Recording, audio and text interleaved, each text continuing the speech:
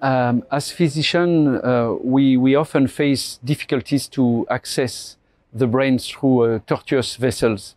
And the goal of the company is to enhance this endovascular navigation of catheters to go up to the brain, especially in the primary phase of the access, from the groin or from the radial up to the carotid level, especially as we are now treating more and more patients that are older and they have a difficult anatomy.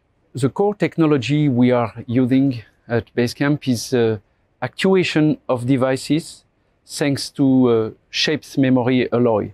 It's an electronic actuation, and this is what we call mechatronic devices, which will allow for a more precise and safer and faster access. At Basecamp Vascular, we have been developing this active guidewire. It's a steerable guidewire, which uses technology of shaped memory alloys. And by the touch of a button, we are able to create a shape on the distal end of the guidewire, which gives the user some improvement in the navigation in the vascular system.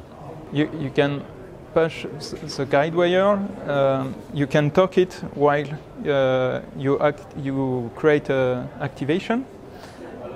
You can also use the device in a different way. For example, you can push the guide wire, deflect it, and create like a Siemens curve, which will allow you to advance the catheter much further in the system. After 6 years of company development, we are very happy to have finalized our first-in-human studies. It was a safety study to demonstrate that we were able to gain with our device, mechatronic device, we were able to gain access from femoral or radial approach to the carotid artery with distal access catheters.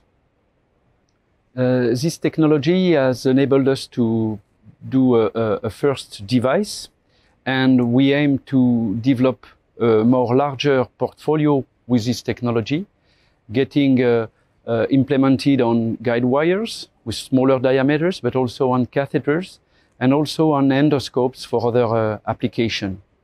First step is go through the different markings and CE marks, and as well as FDA. And the next 3 years for the company will be to target the market of endovascular procedures, both neuro but also on peripheral use.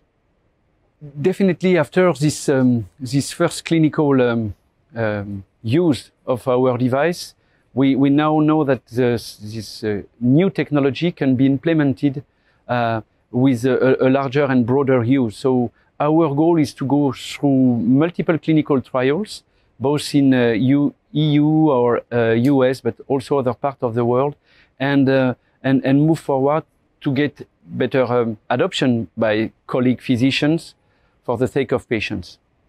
And we have a target to be with a larger distribution of the device by end of 2023, 2024. I think that interventional neuroradiology field has always been extremely innovative and adopting new technologies. And with our, but also other ones that like robotics or image-guided therapies are really increasing for much more precision and more safety for the patient.